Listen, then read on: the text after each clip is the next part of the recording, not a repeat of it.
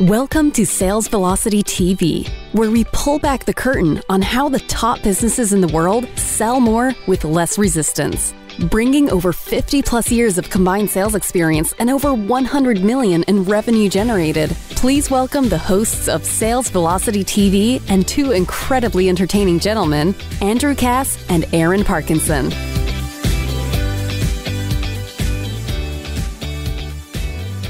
What is happening, my man?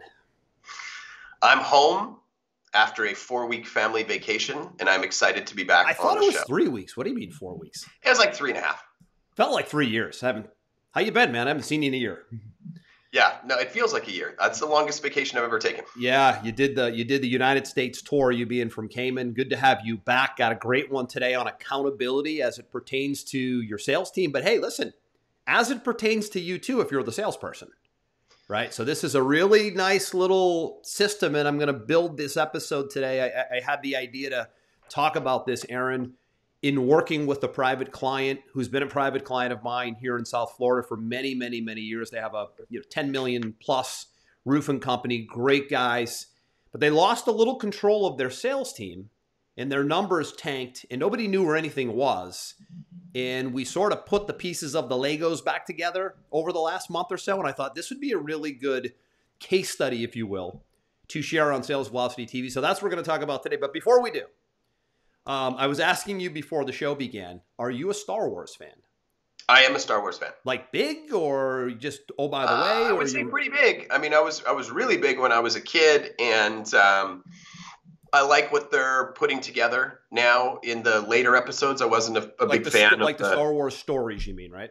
Yeah, like the new episodes that have come out in the theater over the last 5 years. I liked watching. Oh yeah, the big Han Solo get killed off, and like the latest ones were intriguing. Yeah, the big three box office movies, but then they do now. Disney now does the micro stories in between. They did the Book of Boba Fett. They did The Mandalorian. The reason I'm asking is because I just started the new Obi-Wan Kenobi series. Are you familiar with this one? I haven't watched any of those series. In May. I have not watched any of those series.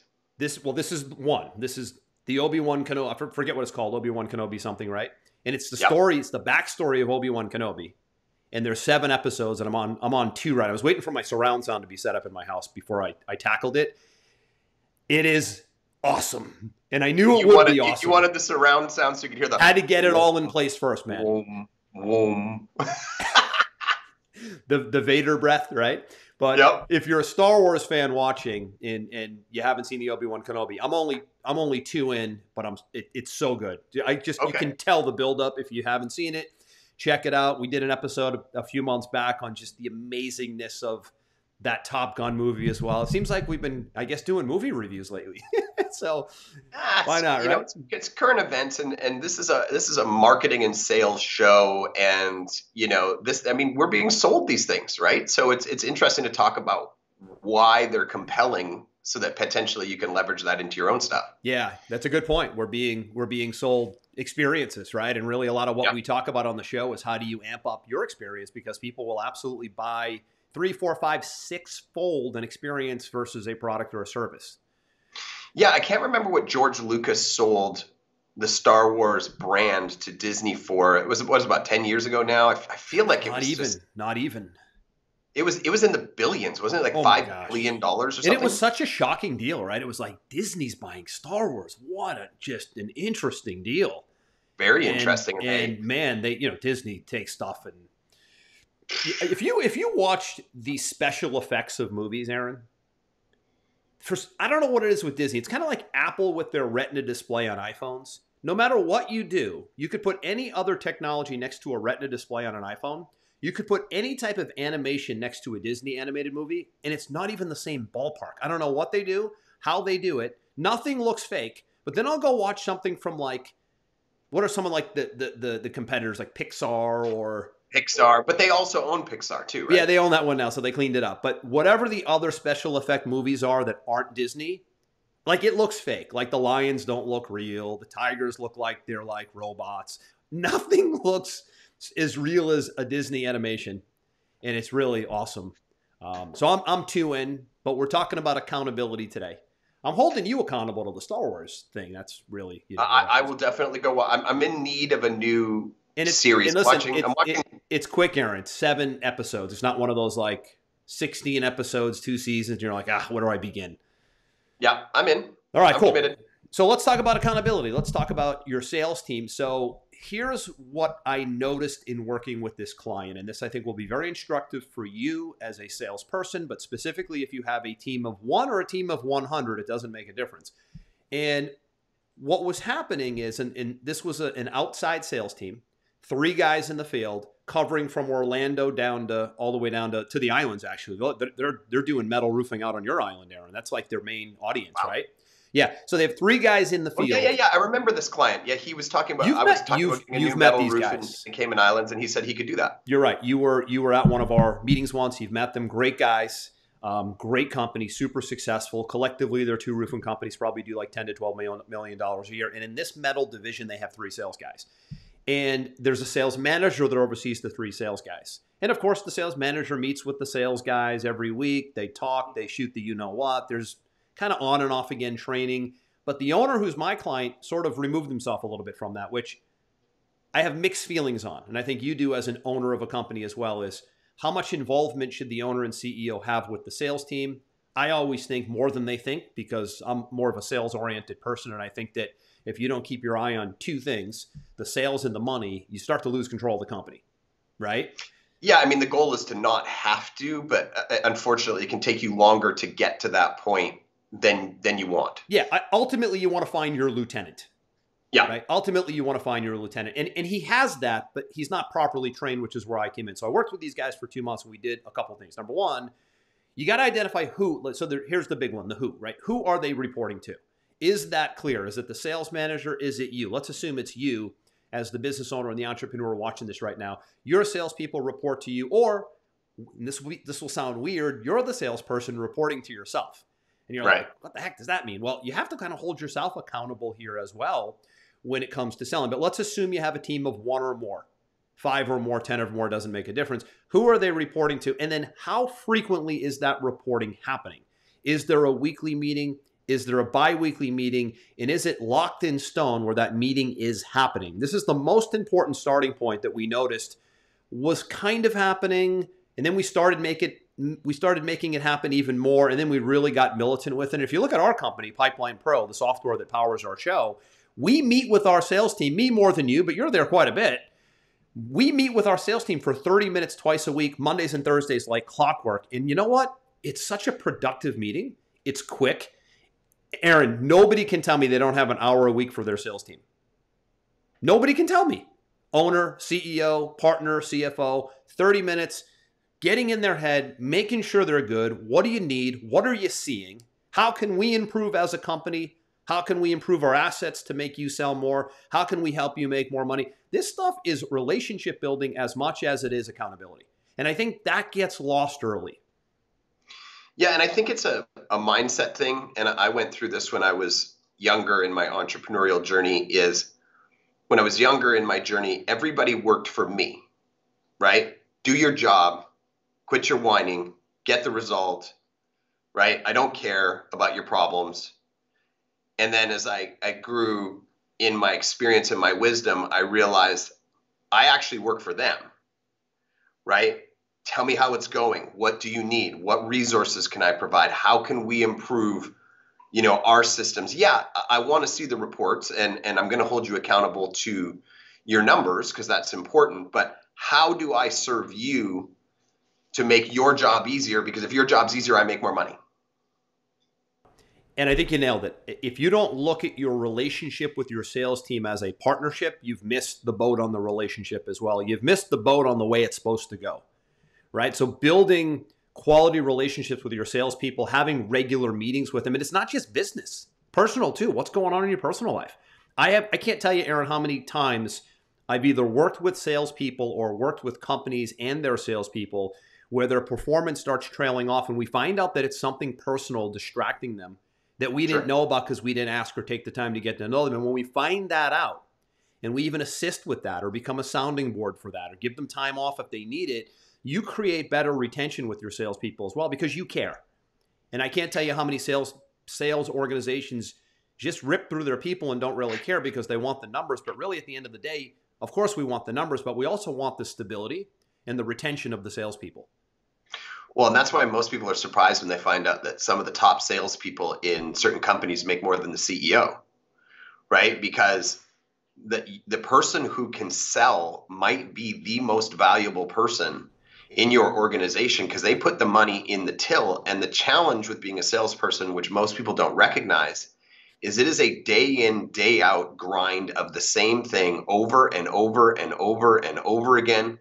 And if you don't build that relationship with your sales team and give them a mission to strive towards and pat them on the back and bring them up when they're down and give them new reasons to get excited consistently, they're going to burn out. I mean, a salesperson that would work 20 years in the same company at a high level is almost impossible because you almost have to be insane to have that level of, stability and consistency doing the same thing over and over and over and over and over again, right? So Yes. You have to keep them propped up, to keep them performing. It's a tough job. It's a tough job. And listen, you're a coach. This is no different. We use a lot of sports analogies. You are the coach. You are the offensive coordinator, however you want to look at it. And you're the one that keeps morale up, right? You look at the best coaches in football, like a Belichick. You look at some of these top coaches that are surfacing right now. This guy in LA, by the way, I love this guy.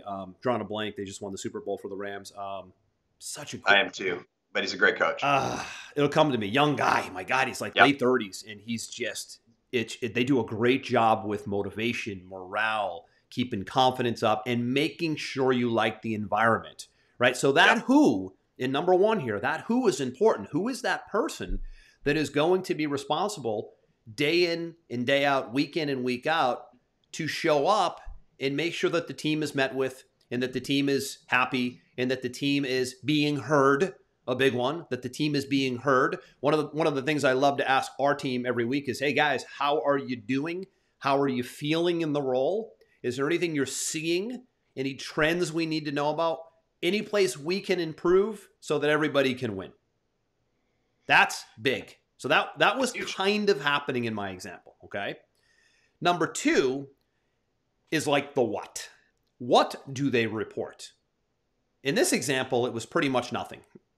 So, and I don't, if you guys are listening, this is to be constructive, and obviously we're past the phase where you weren't really getting much from the salespeople. But if salespeople don't have a very specific thing to report to their employer, company that they work for every single week in the form of what we call like a KPI report, a key performance indicator report, you don't have a sales team. You don't have a sales team. I told these guys, I said, you have employees that are basically maintaining accounts, not selling and opening up new accounts and making new relationships because we don't know what they're doing. You got 3 guys in the field. They're basically just reporting in a meeting. So they kind of had the meeting thing down, but there was no real, what are we reporting? So we created this spreadsheet. And in this business, and it may be different in your business, they get paid on servicing existing accounts because people do repeat buying of metal products. So that's a different kind of a sales role where you're paid like residually. But in most organizations, you're paid on just acquiring new business. But if you're in a sales organization where you have the ability to acquire new and get paid and maintain existing and get paid on what they buy, that's a really nice 2-headed income stream. And that's what they have. And that's exciting. And that's something that salespeople need to be reminded of because that's a really good environment when they can make money 2 ways. But here's what human nature does. Human nature defaults to what's comfortable. And all these guys were doing was calling up, guess who, Aaron? The old clients. Existing accounts, path of least resistance. Can I come in and have lunch with you? Can I stop by? Do you want to come in? Just maintaining, schmoozing. I call it politics. I said, you guys got a bunch of politicians, not salespeople. All they're doing is shaking hands and kissing babies. Which is good. Which is half of the business, by the way. To maintain the relationship, it's great. Absolutely. And they're getting paid like a 1% on gross or something. So it makes sense for them to drum up repeat business and keep them happy. But here's what we found wasn't happening even at all, Aaron. No prospecting. 0 prospecting. It went away. Why did it go away? Because there was no reporting. What do I mean by reporting? Every single week now, they do 2 things. There's 2 columns. In this week, how many brand new relationships did we start? They don't have to buy. A hand needs to be shaken. A brochure needs to be handed out. A phone call needs to be made to a company that has never purchased from us before that is a candidate. They were not tracking that. They had no clue. So we set the benchmark. There should be 3 a week. 3 brand new relationships started in a week. That's on the spreadsheet now. And the existing piece we'll get to in a minute, but that piece wasn't happening. So there was no drumming up of new business. So the column now consists of how many new relationships did we start in this week? It's got to be reported every Tuesday for the previous week. And then in the second column is what they're already doing. How many existing clients did we reach out to and communicate with to drum up repeat business? Column 2 was happening. Column 1 didn't exist. Column 1 got implemented. All of a sudden, within 2 or 3 weeks, Aaron, they have $20,000 to $30,000 in new sales over the course of like 12 different accounts that have never bought from them before, because the salespeople knew they were under the microscope. Yeah, and there's a subtlety here, right? Like if you look at our software, Pipeline Pro, it's set up, you can set up opportunity stages, right? So you can have somebody come in as a lead, then they can become a warm prospect, and then they can be a potential sale, and then they can be a sale, and then you can create these opportunity stages. And we have reporting that shows you at all times where everybody is in the journey and how much money is in the pipeline. And that's awesome. But the funny thing is our previous sales manager that we had, we said to him, we would like the salespeople to fill out a report every day. How many appointments were set? What was the show rate? What did they sell? What was the total revenue? What was the close rate? We want them to just fill in these couple of data points every single day. And he said, well, you have this great software that can just do it automated. So why don't you just look in the software, which is a valid response, right? He's like, why? But he doesn't understand what we understand, which is when we've had automated reports getting spit out before, and salespeople aren't doing what they're supposed to be doing, or they're in a rut, they'll just hide for a while. And when you make them daily put their KPIs into your spreadsheet, then they have to actually look at their wins and they have to look at their losses. And there's nothing more painful than putting a 0 in a spreadsheet and sending it in, right? It's a lot easier when you have a 0 and it's just in some automated report. When you have to physically enter 0. Goose egg, we used to call it. Goose egg. Goose egg. Right? Goose egg. I did nothing today. I sucked today. I had no productivity today. That's not going to happen for very long because nobody wants to put a goose egg in their report every single day. 100%. Yeah, 100%, man. Right? So it's the physical action. And this actually overlays into many things. I mean, even in my agency, we've got, account managers, for example, and I make them physically put in all of the stats of all of their clients once a week into a spreadsheet, and then we walk through it. I can pull that automated report myself. I want them to do it because I want you to see your wins so you can be like, look what I did, right? And I want you to show me your loss. I want you to feel the pain of putting the zeros on the spreadsheet, because then you're going to say, I need help, or I need to do better, or I need more resources. Nobody's going to put a 0 in a spreadsheet for 2 weeks in a row. They're just not, and do nothing. I'm so glad you brought this up. It's funny you brought it up, because where I was going next was, I said, how do you guys get that info now? Oh, the salespeople put it in Salesforce.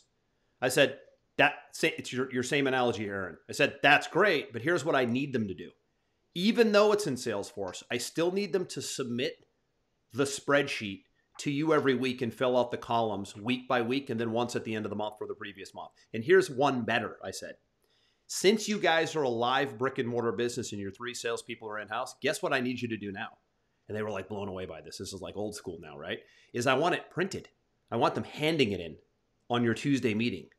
Here's my columns. Here are the new prospects that I opened up. Here are the existing businesses that I tapped and did relationship building with. Here are my KPIs for the week. Yes, I know it's in Salesforce, but it's also on the spreadsheet, and I'm also handing it in. And then we went one better, Aaron. Because it's a physical environment, each guy's spreadsheet's going up on the big screen in the meeting.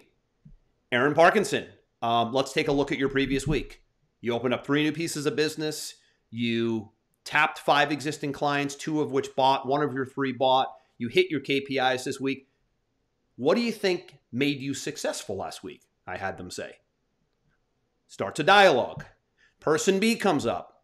To your point, goose eggs. Right in front of the team. Not to be a dick, Social not to proof. put anybody down, but Mr. Smith, why do you think you fell short this week? What can we do to help you get these numbers up for you to hit your KPIs? Not put down, not embarrassment, accountability is different from embarrassment and throwing someone under the bus. This is a business. We don't have time for liberal snowflake, everybody gets a trophy language. This is an ROI business. It is time for accountability, and only winners can handle accountability. Well, and when you get to hear what was the thing that helped the other people, then you get to have cooperation. And cooperation is really key when you have an organization, because there's no point in having a winner in a silo, right? What you want to have is a winner reaching down, whether they do it intentionally or unintentionally, to help bring others up. Because if you've got 4 winners instead of 1 winner, right, now it's a completely different business. And let's be clear, the accountability isn't there to shine a light on those that are failing. It's actually to also shine a light on those who are succeeding. That's right. One of the biggest challenges that we've seen in business is that when you don't give somebody goals and you don't give them a mechanism to report what they've done and that they're winning or that they have challenges to address, then the problem is as the owner, you don't really know what they're doing. Right. And so you're always second guessing their value of being part of your business. And as an employee, they're always wondering if you know how much they're doing, and they don't feel recognized for their work because you're constantly like, what are you doing? What are you doing this week? What's happening? Right? They're like, you don't know what I'm doing. Everybody's in the dark on your example. Everybody's in the dark, and everybody has lack of communication. So there's no help and there's no pat on the back when you're killing it. And when people are killing it and they don't get recognition for killing it, it's so they feel unappreciated and they leave. It's very discouraging, and it shouldn't be. Right? Which brings me to the final point, because you're an in-person business. So I came up in selling, for anybody that read Sales Velocity, I came up pre-internet as a stockbroker in New York. You can't get into any more physical rough of a selling environment than that, because we're required to make 200 dials a day, work day and night, open up new prospects and new account. Like, it's a real rat race, right? So the final piece of the puzzle is, guys, we need a bonus program now, because now that you can see what they're doing, to your point again, Aaron, we want to see who's winning and who's losing. But guess what we're doing for new accounts, guys? They're like, what? $100 crisp cash bill on the table every single month for the previous month. This is a monthly thing, right? So any brand new account that cut a check in the previous month, like they had to, I mean, you could talk to 10 people and have 10 prospects, but the ones that transact were the ones we pay on. Guys getting 400 crisp $100 bills at the meeting Tuesday in front of 2 people getting nothing. What's going to happen there, Aaron? I don't want to go with an empty wallet home. It isn't even about that. It's to your point again, is now we're bonusing on prospecting. The company's profit margin is like 40, 50%. I'm like, guys, and here's what it was fun. I don't mean to say this in a demeaning way, but I said, guys, did you do the bonus program we talked about? Yeah, it's going to be in their paycheck in the next 2 weeks. I'm like, guys, no. They're not getting taxed and they're not getting W-2'd on their bonus. This is only $100 for each new account. You guys are probably going to open 3, 4, 5, 6 a month. I need you to go to the bank and I need you to pull out cash. And I don't just need you to pull out any kind of cash. I need $100 bills, but I don't just need any $100 bills. I need the new ones that are crisp and they look so plush and the paper is so rich and smooth and warm and fuzzy. Those are the ones I need. And I want them handed out like they're at a casino winning around at the blackjack table. And I need it done the first Tuesday of every month for the previous month. And I want the winners celebrated. And I don't want the guys that didn't get a bonus not celebrated. I just want them to see what they're missing. This was, Aaron, this was nirvana. People don't understand there's a different energy, right? And I do the same thing with my team in the agency, but slightly different. I like yours because it was physical. It's in my hand. It's got an energy resonating from it. It's different. Just putting it on the paycheck is just, well, it's just more commissions. It's the same and it's going to get taxed because it falls into the W-2. I'm like, you can't do that. I never thought about that, but it just doesn't have the same feel as look at me being recognized and it's put in my hand. It's different. when we give out bonuses, a lot of the time, I will say to them, I'm giving you this amount of money. You cannot put it in your bank account.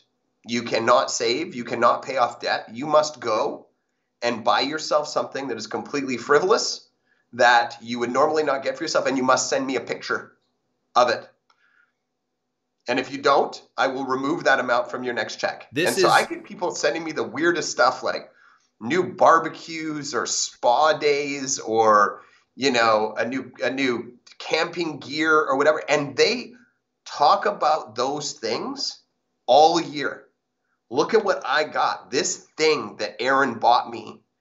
It has way more value to it in their mind. It's just more on the paycheck, just has no energy to it. This is now, guys and gals listening, the psychology of accountability. There's accountability, right, and then there's the psychology of making accountability work. And this is, again, where most organizations fail because they're too logical and they're not emotional enough here, right? So, yeah, what's the saying that people make decisions? People, the logic versus emotion thing.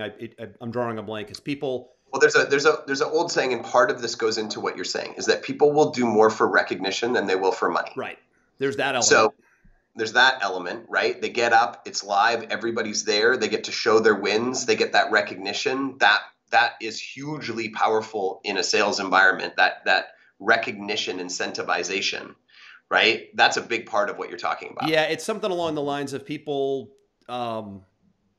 make decisions based on logic, but they buy based on emotion. I don't know if Correct. I'm saying it right. Something along those lines. But the point is, what we're talking about here is not just doing the logical accountability things, but we're also talking about pulling emotional strings as well, and not in a manipulative way, in a recognition type, accountability type way that keeps people happy, keeps relationships strong between you, the business owner, and the sales team, and keeps people making money and keeps them there for the long term. It's brutal to have to go hire new salespeople.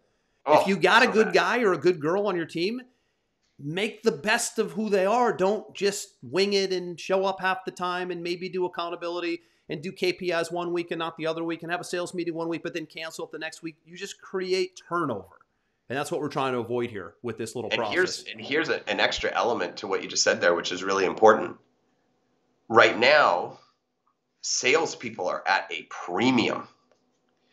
If you are in an industry, let's just choose this one, roofing, and you got a salesperson that's bringing $1 million a year in business to you, and you're not paying attention, you're not creating stability, you're not rewarding that person, you're not patting them on the back, your competitor will happily swoop in at any time and say, they don't appreciate you. You know what? I'm going to bump you 10%. I'm going to put you in this bonus pool. I'll slide you right in. We got this.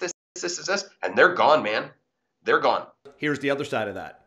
If you've done all we said and you've taken the time to work with the person, not just the salesperson, but the two combined, the human as well as the salesperson, and you've forged enough of a relationship and you care enough to meet and have KPI reports and do bonuses and find out what's working, what's not working, they feel bad taking that offer. They feel bad. They feel guilty. Loyalty there's a certain amount of loyalty that gets established in connection with you as a human. That's right. One of the biggest fears that salespeople have when they're looking at a transition is, how organized is this next place I'm going to go to going to be? Because in order to make money, it needs to be organized, right? I need to have, my assets to work with. I need to have my meetings. I need to have my KPI docs. I need to know that I'm going to get paid on time, that there's going to be bonuses. The thing that salespeople hate the most is instability. Humans hate instability, whether you're a salesperson going into a commission role or a new employee who makes an executive salary going into a new company. We all don't want to do the start and stop and start and stop. It goes to both sides. Here's the third piece, Aaron. The third piece is, how is the training conducted? So I did really like a simple who, what, how here. Who are they reporting to? What do they report? And then how is the training conducted? And training is important because if you don't have ongoing training, if you don't analyze, if you don't maybe listen to some calls, if you don't offer suggestions, I come from as I mentioned before, the background of at 8 o'clock every single morning, we would have a sales meeting and there'd be 60 to 70 guys in the sales meeting, and you could get called on without even knowing you were going to get called on, and you had to pitch the whole room. So this was almost like a public speaking thing at one point, right? You had to pitch the whole room whatever that stock or mutual fund or whatever we were pitching at the time. And you'd just have to perform, right? You'd have to practice the script, right? You'd have to practice the language, the pausing, right? The communication. So that's pretty tricky to do. And training needs to be very consistent. It needs to be very consistent, the training. And these guys were doing the meeting, but there wasn't a whole lot of training happening. But now the training is almost a byproduct of what they report, because you can't really train on anything if you don't know what's going on with the numbers and how they're actually performing. It gives you content. So like if I find out, Aaron, if you're my sales guy, Aaron, right? And I find out 3 things that you uncovered in the field last week, and you tell me what those are, that gives me training content, because I might have identified something that is like a hole somewhere, right? I was listening to somebody's sales pitch recently, and something important that I noticed that I think would be important for this here is the client was done. I was actually on because I was helping with the sale. The client said, all right, let us think this whole thing over. Everything sounds great. That's a normal spiel, right? And the salesperson said, okay, what would you like to do next? Would you like to, hold your thought, Aaron. Just hold your thought. I see you nodding. What if you're watching, he's nodding a lot. What would you like to do next? Should I call you next week? Do you want to call me next week? And it went like that. And when I got off, I see you did a great job, but you almost looked desperate at the end when you were you almost looked like a deer in headlights. What do you want to do next? The shift would have been, from a training standpoint and a languaging and a positioning standpoint, would have been, okay, great.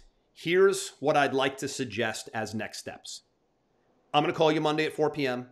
Is that enough time for you and your partner to go over the information? Yeah, sounds great. Awesome. In the meantime, I'm also going to send you a PDF overview of what we talked about. If you have any questions, write them down. 4 o'clock on Monday, does that work for you? Yes, great, good. I'll get those questions answered. And at that point, hopefully we can figure out if this is a path for you. If it is, awesome. If it isn't, that's fine too. But let's make sure we get everything out on the table on our next session. How does that sound, Aaron? Yeah, you can't leave an open loop at the end of a sales call, right? Crazy. You were dying to get out there. You had to mute yourself. It was so, right? I just, what do you want to do next? What I want to do is I want to shoot myself next. Thanks for asking. Right? Yeah, it was really, it's like everything went well, and then it's just sort of like the sizzle came out of the balloon. So yeah, I mean, at the end of a call like that, my first thing I'm going to ask someone is, okay, based on everything we covered, does this sound like what you were looking for? Yes. Okay, great. Here's our next steps. 1, 2, 3, 4. No. Okay. Is there anything in particular that made it not what you were looking for? Well, I was really hoping for something well, if we could add that in, would we now have checked all the boxes for what you're looking for? Yes, I would have. Okay, great. Here's the next steps. No, you still wouldn't have. And then you start to question, are they the right fit for what you have? Because maybe they're going to be a pain in the ass client and you don't want them, right? So now you have to make that judgment call. But there's no open loops ever. 100%. Are you available for a position?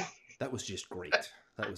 No, listen, we've been doing this a long time. I think in the beginning of the show, collectively, when we look at our actual in the trenches, real world selling experience, I mean, I was selling at 19, 20, Aaron. I think you're probably about the same. I just turned 49. You just turned 45, I believe. So that's a lot. That's about 5 decades combined, if I do my math correctly, of actual conversations being had. And by the way, we still have them, right? There's plenty of instances where you and I will have big conversations. We're not doing prospecting and sales calls on a daily basis, but we will come into a lot of deals and we will negotiate, talk, communicate, help, assist, move deals along, or present something for someone, or present something directly if we're needed.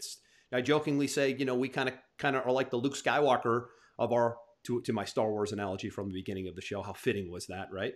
I sometimes jokingly with my sales team say, listen, anytime you need to bring Luke Skywalker in to, use the Force and maybe move things along, happy to do it, because I don't say it to be arrogant, but that's a lot of decades of experience in which a lot of it comes second nature. You heard those off the cuff scripts we just did right here. I mean, go listen to this again and pull those.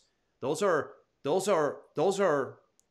articulate, authority-driven phrases that just basically make somebody feel a little bit more confident with you. Those are leadership type questions, not wishy-washy, I don't know where to go type questions, which subconsciously for the prospects makes them feel like, is he new? Yeah. Newbie? He must be If he's new. not confident, if he's not confident in the sales call, why? It's because he's not confident in the product. He's not confident in the service. Yeah. What's the problem? Yeah, right? all of that. So that's why all of this matters, right? So looping back to the topic of the day, we can get into the psychology of sales scripts and positioning and talking and asking questions and all that. We've done it in many episodes. You can go shoot back to salesvelocitytv.com and pull many. But really for today, in recap here, who do they report to? Got to have your lieutenant. And it doesn't matter if it's you. Frankly, it should be you until you really feel like you got someone good. What do they report? Again, the specificity of what are they reporting? There has to be benchmarks coming in every single week or you have no idea what they're up to, especially today, Aaron, when a lot of people are remote. It Absolutely. matters more today than ever because people are remote. And the example of today's company, they happen to be a physical brick and mortar business in Miami. Great. That's better because they have a little more control. You lose control with the whole Zoom virtual lifestyle. And the third piece, don't get away from is the training piece. And if it's not you, bring someone in to train or to oversee training. But there has to be that element of consistent daily, not daily as much, but weekly, monthly training to keep them sharp, but also to fact find and to learn. Training is as much for them as it is for you because when you train, you learn how you can shift things to be better. I was doing a call yesterday, Aaron, with our Pipeline Pro sales team. Great guys. I get into their head every week. Guys, what's going on? What are you seeing? What can we do to make your role even better and for you to have fun and make more money? I pretty much say it like a broken record. And, what we did is we implemented a brand new follow-up campaign yesterday that gave us a couple more touches to increase show-up ratios. Guy said, this is what we'd like to see. I said, let me put my chief guy on it. Went in, adjusted some things around, tweaked a few of our follow-up calls to get people to show up more, couple little tweaks. And I said the exact words at the end of the call. I said, guys, this stuff is great for me too, because these are like little hinges that swing big doors every time we talk. And if we get one little hinge once a week, twice a week, and we look at the end of the month, we might have implemented 5 or 6 little things that equal a big end result. It's like Bill Belichick always says, I'm looking at his book here, by the way, Belichick and Brady, right? The book, he always says, you know the methodology, Aaron, just do your job, right? It's always just do your job, stay in your lane, do your job. But he always says, when he gets the question, mainly when they were winning Super Bowls a lot, how do you keep winning over and over and over again? And he would always say, it's not really any big secret. We just do a lot of little things right. We don't do anything really big.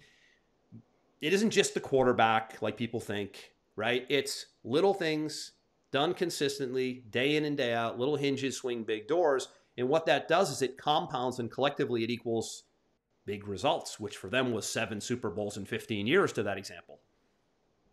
Absolutely. And I would add one more last thing and then we'll wrap up the show today. Is oftentimes people overlook the ongoing training thing because they think maybe the people that they're training don't want it, like it's a job.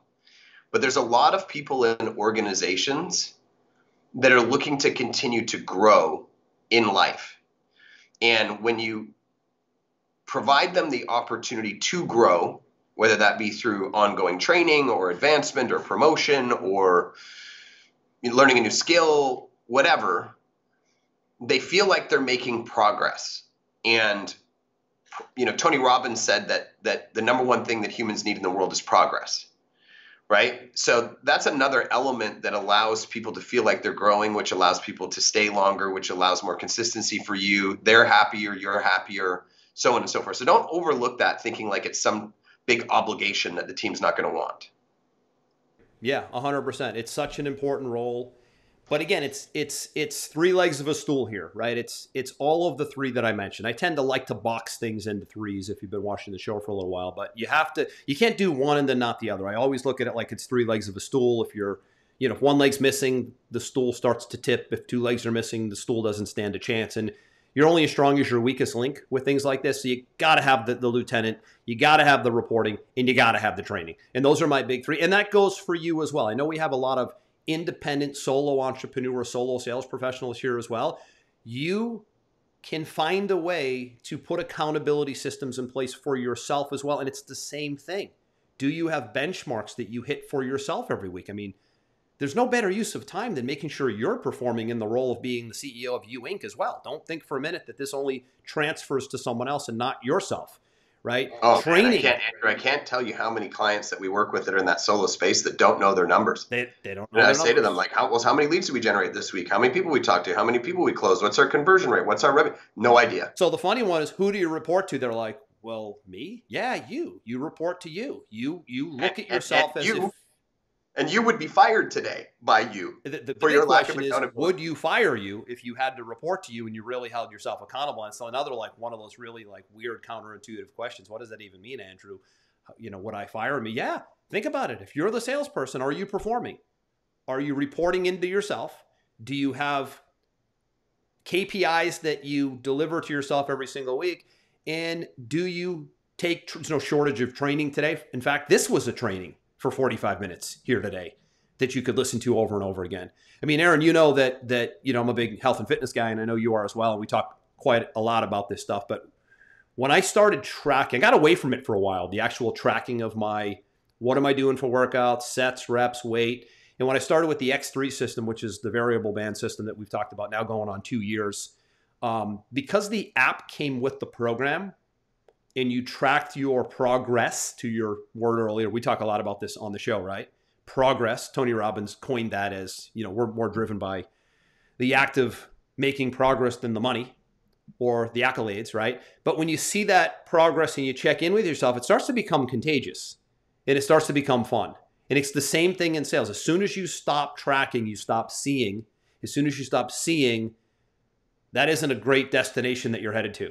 Right? So visibility is everything. Tracking, reporting carries over to all walks of life, right? Carries over to fitness, like we talked about. It's sales, it's business, it's accounting.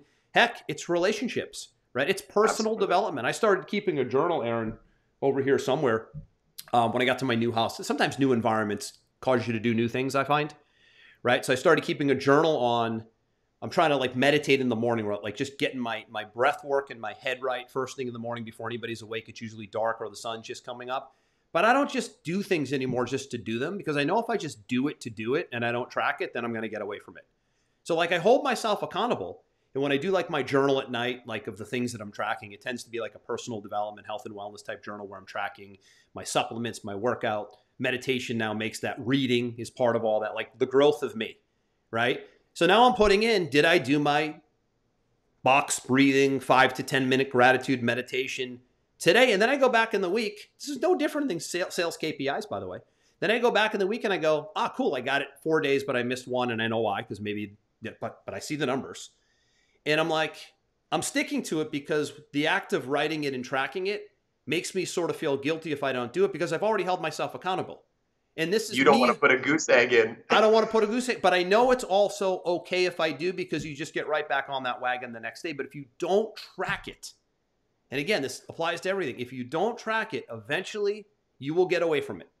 And that's the whole premise here, is these are things that you can never get away from, because if you do, you got salespeople running on their own agenda. And by the way, in my example today, the 3 guys, one of them is about to be fired. Not by me, by the way, but because he can't produce anything. The second guy's struggling, Aaron. The first guy's killing it, loves the accountability, because that's his personality. He's a pro, right? So of the 3 guys, you have 3 totally different scenarios. I wasn't expecting it to be the only 3 scenarios you can have are the 3 scenarios that we have. One guy's pretty much out because he can't do it. One guy's killing it because he loves it. There's a guy in the middle struggling, going back and forth. Those are the only 3 scenarios. And interestingly, we're dealing with, okay, guys, we have 2 months of results, and we have 3 guys in 3 different places, but now we know. And now we might not keep someone on board because we're nice guys. We don't pay salaries, I told them. These guys are getting salaries, Aaron. They're making like 50 grand a year base and then commission. I'm like, guys, we don't pay salary. I say we, speaking on their behalf. We don't pay salaries for guys to be politicians and make phone calls to existing business. That's not what we do, right? We pay salaries to guys who can bring in new business and they drum up repeat business. But if they're not gonna do any of that, then you can give them the choice. Since you're not able to open up new business, we are happy to put you on a commission-only schedule. You watch how much they perk up when they hear that maybe they're going to go to commission only. So you got to be careful too of the money. you got salespeople on salary. Don't let them take advantage of that scenario. They can get real comfortable on a salary. That's why you got to be, the salary thing is a balancing act. It shouldn't be too high where they get comfortable, but it shouldn't be too low either. I mean, for me, it's non-existent. I don't really deal with salespeople on salary. So to me, it would be out. I don't know what your thought is. I just think that the bigger point here is that how long has this company been carrying one, if not two people who can't do the job? And that doesn't mean that they're bad people. Maybe they'd be a better fit for a different role in the organization because they've got different skill sets or maybe they're distracted by something else, or maybe they're working two jobs. I mean, there's so many elements that could be impacting those results. But if you can't see it, then you are basically burning your money on nothing. Yeah. That's exactly what was happening. Now at least they can see it, and then they can go, okay, what's the best decision here? Maybe the guy in the middle, he needs to be coached up a bit so he could get to the top. If he doesn't respond well to that, okay, then he needs to be let go. Probably the guy on the bottom just needs to be let go. Now we're going to go and look for somebody who has the same personality traits as that top person, because they're knocking it out of the park. Yep, that's exactly. And all of a sudden, maybe we end up doubling or tripling sales with just having eyes on it. That's exactly it. You just nailed it. So you find out a lot about who you've got on your team when accountability systems go in place. So hopefully this was helpful. This is one of those, Aaron, that is worth a second listen. I know a lot of you are watching on salesvelocitytv.com, where all our past episodes are. But if you're listening on the go, I always say, listen, if there's a lot of content coming at you and it seems overwhelming, listen to it once without any agenda. Just listen, take it in, listen, take it in, go back and listen with notepad and pen in hand. Get some ideas of the scripting we talked about, get some ideas of the language we talked about, but make sure you box you or your people into an accountability system, or it's not a pretty destination if you don't. I'm going to leave it there, buddy. Go watch Obi-Wan Kenobi. I'm on it. Let me know how you do. Episode number 2 at the end, I couldn't sleep last night. That's all I'm going to say. Goosebumps at the end. I'm on to number 3 tonight.